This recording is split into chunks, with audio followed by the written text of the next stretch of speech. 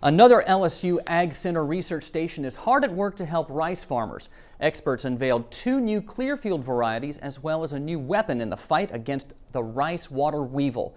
That was at the annual Rice Field Day. This week in Louisiana Agriculture's Sabine has the story from Crowley.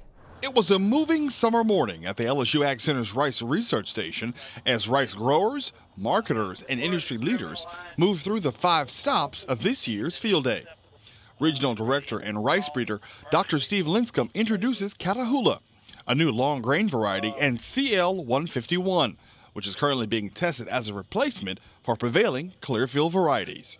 We also have a new long grain variety, Catahoula, being grown as foundation seed for the first time this year. A nice semi-dwarf, long grain, good lodging resistance, good blast resistance. The CL151 is hopefully going to be our next better clearfield variety, being very widely grown in seed increase fields this year. Very good yield potential and also other good characteristics. This year, for the first time ever, first-century rice production practices combined with 21st-century technology. Farmers can check out all the action of this year's field day via webcast. We're hoping that it's successful. I mean, it's the first time we've tried this video streaming on the World Wide Web, and we're hoping it's working, and we're hoping people are looking at it. LSU AgCenter entomologist Dr. Natalie Hummel summarized the results of her trials of Dermacore, a new larvicide that could potentially control the spread of the rice water weevil. Dermacore is a seed treatment.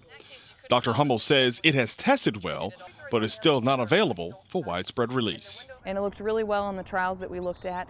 On average across my demonstration fields, and I'm still collecting some of the data and summarizing it, but I saw a 6-fold reduction, anywhere from actually comparable to a control where we had really low pressure with the weevils up to a 12-fold reduction in the numbers of rice water weevil larvae per core sample. For these rice growers, this Rice Field Day means a full plate of information.